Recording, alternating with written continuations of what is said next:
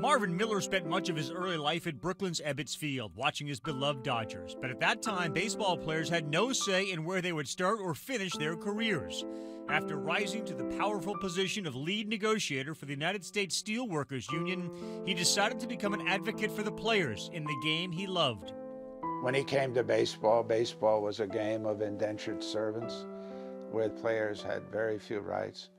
Marvin changed that, and in the process, he brought baseball economics into the 20th century.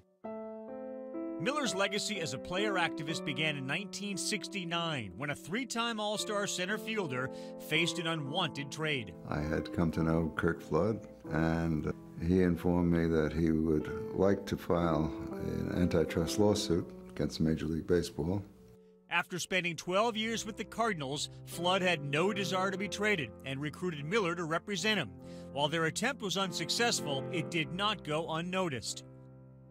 The Flood lawsuit raised the consciousness of numerous people in the press, numerous fans, and I can't help but believe that it raised the consciousness of many players.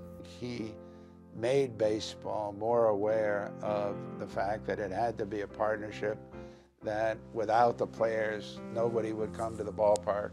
I don't think that we would have the same game had it not been for Marvin and his fight for the players. Miller's work with the Players Association eventually led to the birth of free agency, which didn't sit well with many of the owners. This is the worst thing that could ever happen to baseball. There's no question about it. Anybody can build a team now. Anybody that wants to take a chance. Free agency benefited the ball players and will benefit an owner or a general manager that needs a spot filled. He did more for changing the game of baseball than any other person. And the players ought to insist that he get put into the Hall of Fame.